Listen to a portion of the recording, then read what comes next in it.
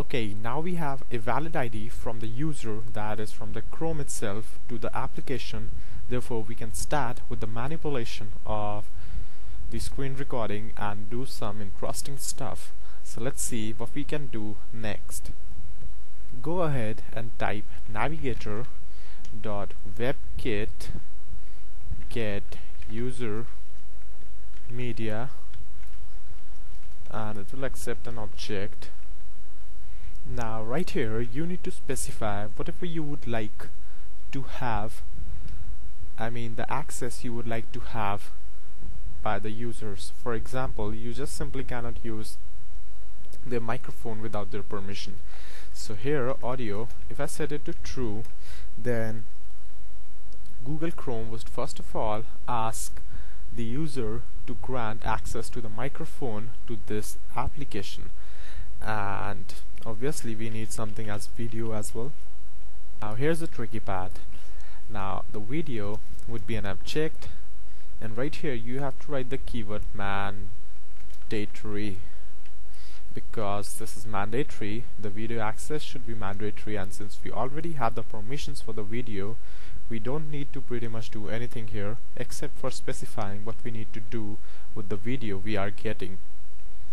Now right here you need to specify what is the source of your video which you are getting from the user.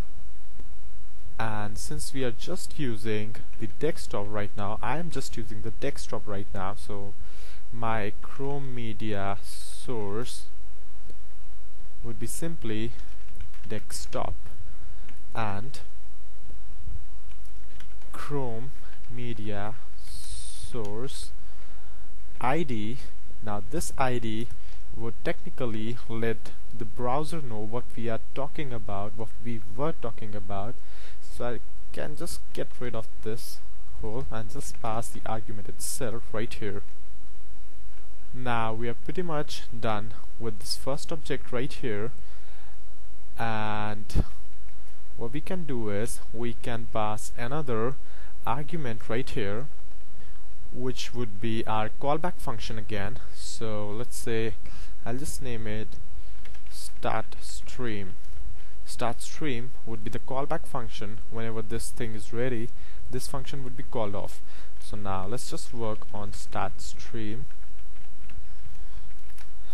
and right here we need to do real job we were supposed to do in this extension. Okay, so now first of all we need some information from this function passed into this function as an argument. So this would be the stream. Now actually you need to know that when this function is being called, this function is being called, then actually the user screen is being recorded. So inside the stream is a blob data of the screen capture which is going on in the background. So what we can do is we can just simply pick up this video right here. Let's give it an ID of screen main, or this should be main screen, but anyways, get element by ID screen main, and this is our video container, and I'll just give video.src equals, and we need to pass in the blob data to this src. So this video would actually fetch the screen live from our blob URL. And if you don't know what is blob, this blob word right here, it's just binary large object, and this is just used to transfer large data like videos and audios and you can say pictures maybe inside the HTTP headers and protocols. So whenever you see the word blob, this should click you that the data type associated is not kind of characters or integers or numbers or whatever. The data transfer is happening over like images or videos are being transferred.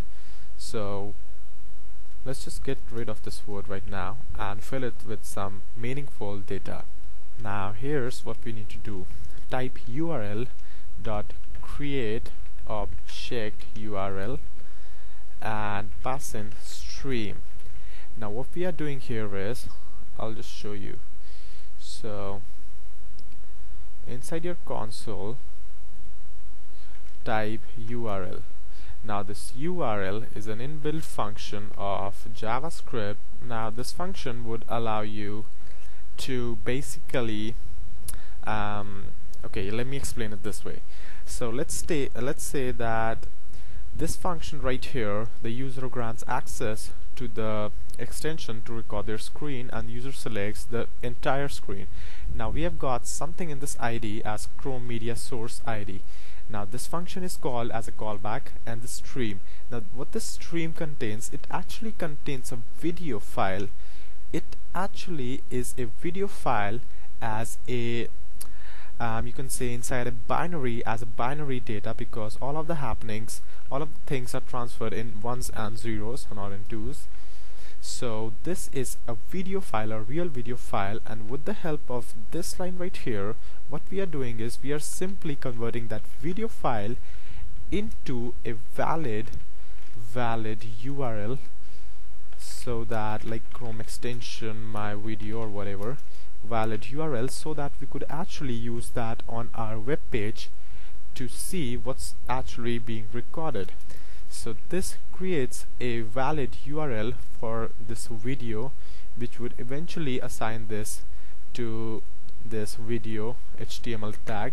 And the reason I have added autoplay attribute to this, because you know, you guys should probably guess by now that autoplay would play the video automatically so that it doesn't get stuck on the first frame itself.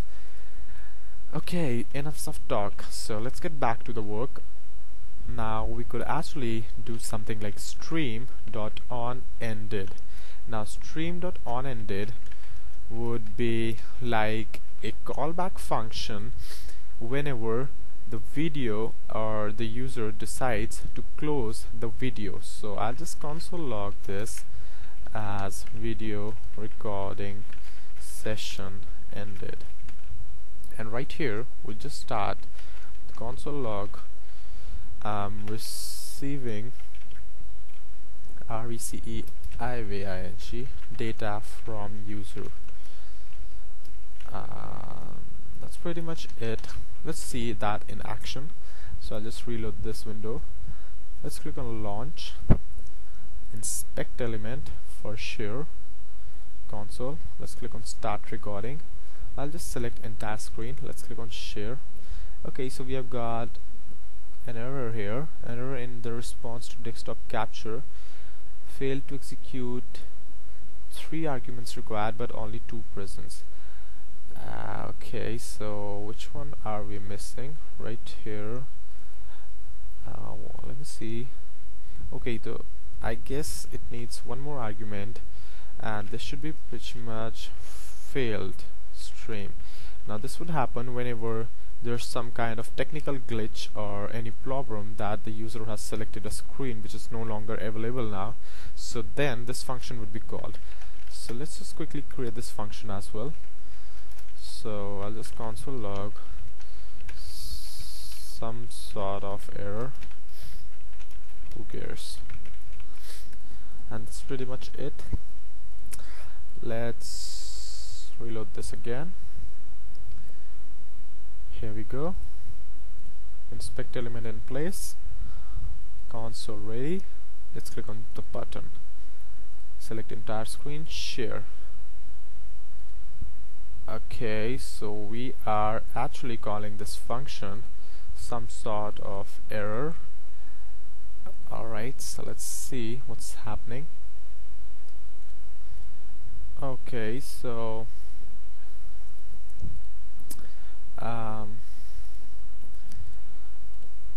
this is a kind of error, so maybe there's a typo, because I don't think that there's any syntax error anywhere. So this is the function's actually coming here, because otherwise it won't call this function, this failed stream. So there's no syntax error here, otherwise the JavaScript would break. Audio true, mandatory. Oh yeah, you see that I just misspelled the source inside the Chrome Media Source ID, and that bug probably costed us around 3 to 4 minutes. So okay, so let's reload this again, and I'll just click on launch, inspect element, set it up, start recording, entire screen, share. Okay, wow, bad luck. Failed streams, Chrome Media Source, desktop. Okay, that's embarrassing. I don't know where's the error now.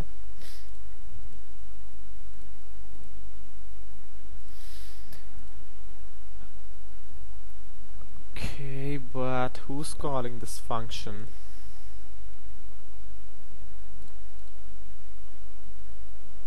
Okay, so maybe let's just try to change this to false, and just close this window. Let's reload this, let's launch this, and I just changed that to false because we were not prompted for microphone access. So let's just click on start recording, entire screen. Okay, so here you go. So there's a mini version of screen which is being recorded, and you see that here's a little notice which appears to us that your My Desktop Capture is sharing your screen. And if I just zoom this video a little bit up with 800 pixels by 450 pixels in height, you see that we are creating a kind of a infinite loop inside a window, which is probably would be happening. But once I minimize this, then actually we are recording everything nicely in a video, and this is the blob URL which is being generated by, here you go, this thing right here. So this helps you to fetch your latest video within your application. So I'll just take a look at why isn't the audio working and what do we need to do to make that work, and then I'll see that and will inform you guys in my upcoming tutorial. So that's it for this tutorial, and stay tuned and don't forget to subscribe, and that's it for this tutorial pretty much. So I'll see you then next time.